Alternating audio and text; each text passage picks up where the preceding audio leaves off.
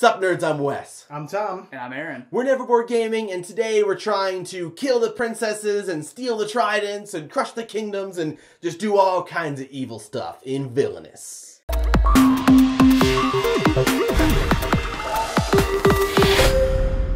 Villainous is an asymmetrical race to finish your objective. Every character has a slightly different objective, which takes different steps to actually obtain. For Captain Hook, you're trying to defeat Peter Pan at the Jolly Roger. So to get that, you actually need somebody to put Peter Pan in play, and you need to get him over to the Jolly Roger, and then have a fight with him. There's a lot of steps that go into that, and it may seem like, oh, it's easy, but there's a lot to it. So every place you're going to, each of the locations on your board has different abilities, different things you can do. The other players can play these fate cards, I think they're called, onto your board, and they have different effects, and they remove some of the abilities that you have at that location. The thing I think of this when I first broke this out... You say it. What? I was just looking because there was a... So when we first broke this out... What is going on? I don't know. Well, what did you think? Was it... Scythe? Scythe? Yeah. Okay. Oh my god. So it feels like Scythe Light in a way. Scythe Light? Scythe Light. So it's... Not as light as my little scythe, but... But just the way, you're choosing what you're doing with... Aaron's on so many drugs.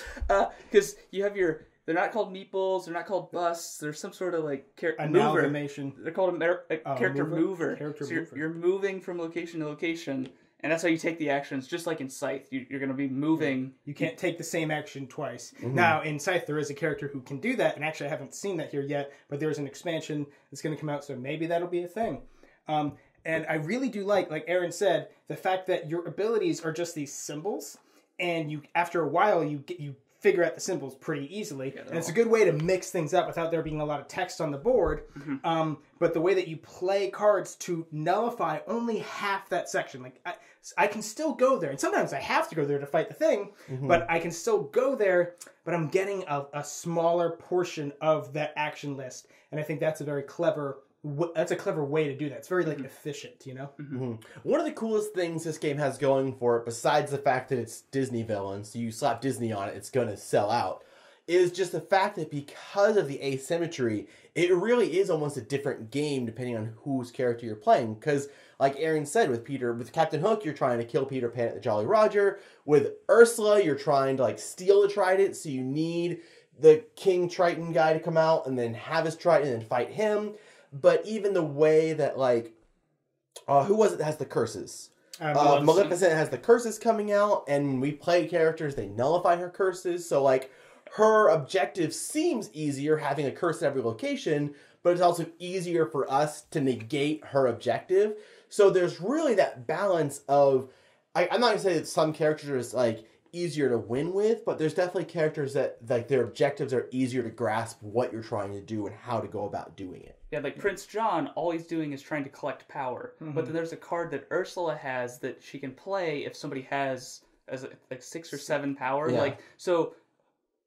If you're playing, at the table somebody's playing with Prince John and he's collecting a lot of this power, other players won't be as worried about stocking up on power because Prince John is going to be the target if Ursula is okay, I'm stealing one of your power.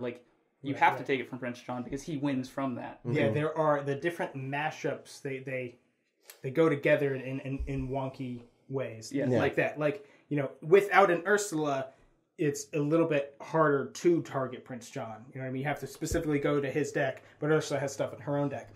And that is one little complaint I do have is with all these differences, and you need a lot of steps to do it. I need this, and this to all line up. Those are just cards in your deck. So it can be a little bit of luck of just, I happen to draw all the cards. All the pieces I need came up pretty early, so I'm on the move. And, again, people can still try and stop me, but I'm on the move to complete my thing earlier because the card that I needed just happened to not be at the bottom of my deck. Mm-hmm. And that's another thing is that it also kind of makes the game a little bit long because now we're incentivized to dig through the whole deck a whole bunch so the game can take, again, if luck of the draw is not on your side, the game can take a little while of just digging through and trying to find the pieces. Yeah, and with like your personal decks, like you have a hand, so you can kind of try to get your hand where you want to be for that step. But when you're going to draw other people's fate cards to play against them, like it's unique that every character has their own fate deck. So if I want to do something against Aaron, I go to his deck to do it against him, so that it's specifically targeted against that character. But it also means I can't like build up cards against people really well and then like plan out, oh, they did this,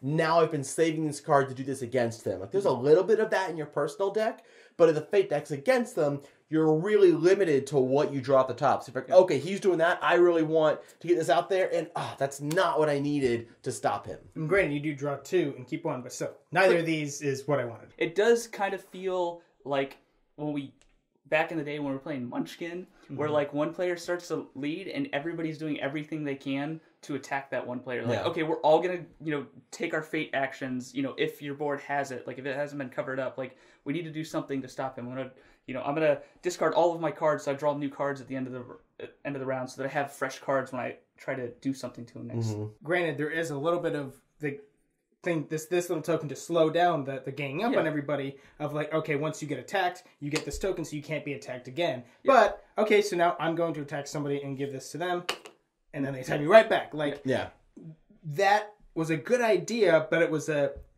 it's putting a Band-Aid on a problem that's still relatively prevalent in the game, that there's an awful lot of take that and just, ganging up on people. Like, it's still fun sometimes. No, it's not.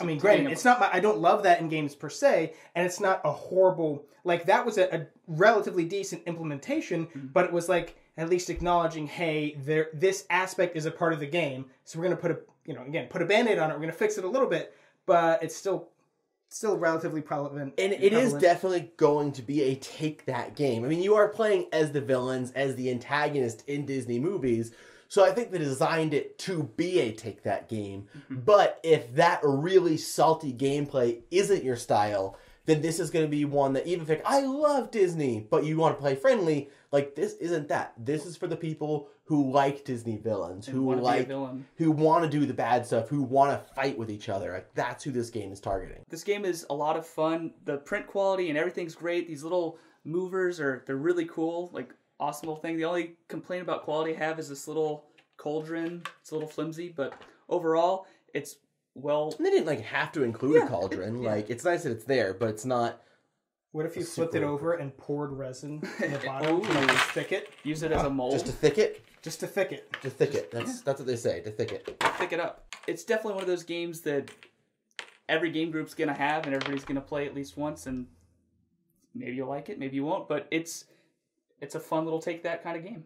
Looking at the target audience for this game, I do think they did a good job creating a game that's not overly complicated. It's maybe like one step above where I thought it should be, since it is like a target shelves game with people who love Disney are going to go for it and almost be a little like overwhelmed, because it's more than your typical casual like, oh, I have so many games. I've got almost every expansion for Cards Against Humanity.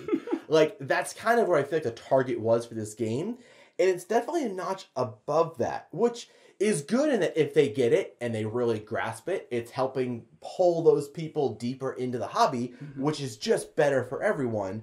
But it could also be they buy it and they're like, this is way more than I asked for, and then it pushes them away. So, like, maybe it's going to be great for those people, maybe not. I did have fun with it. I really like salty take that games. I agree with Tom, it was a little bit long because of how much you were just trying to dig into the decks. But overall, I had fun with it. I probably enjoyed this game the least out of the three of us. Now, granted, it was a fun time. I will play it again, but I have a really big caveat of I feel like it's like 3 or 4 players. Kind of like 4 players max. Because there is not a lot to do on other people's turns, so a decent amount of downtime, and the game can go really long because we're just digging through these decks, and there can be a lot of take that. Now, granted, take that is better with more players because more salt is getting passed around the table, so you don't feel like people are ganging up on you as much, But this is just not the type of game where I want to invest 2.5 to 3 hours of just constantly, well, F you, well, screw you, well, you suck, well, I hate you. That being said, I am very glad this game exists because it is so complex on the Target shelves. I agree with Wes that it's possible that some people pick it up and then go, ooh, this is too much, and then back away. But I believe it'd probably be more often the case that people pick it up and say, okay, this is actually pretty dang dope. You know, what other games are like this? These things aren't stackable as well as I wanted them to be, so that's an issue. No, I really like the component quality, like Aaron said. I really like the Scythe board, and especially I like that connection to Scythe. So somebody picks it up off the Target shelf, says, ooh, this game is a lot like what you say, Scythe, and then they go and get Scythe, and then they just jump right into the deep end. Or maybe they'll grab my little Scythe and jump into the shallow end and hurt their ankles. This pool metaphor is stupid. Why don't you dive on into the comments and leave us a comment? Why don't you splash around in the subscribe button? And you belly flop into the description to click the... This isn't working. Just click the Pool link, buy the metaphors! game if you want it. We own pools. And the expansion. When the expansion's available, we'll probably forget to go back and add this link. If you're watching this, the expansion's available. There's not a link to the expansion. Let us know. We'll add one for you. Oh, man. That's only going to be relevant to one person. The one person who also subscribes to our channel, so they'll never be bored. Boom. I need a mustache. Yeah. Should I get... Oh, man, if we thought ahead, I gotta cut out a Darkest Timeline goatee and stick it on.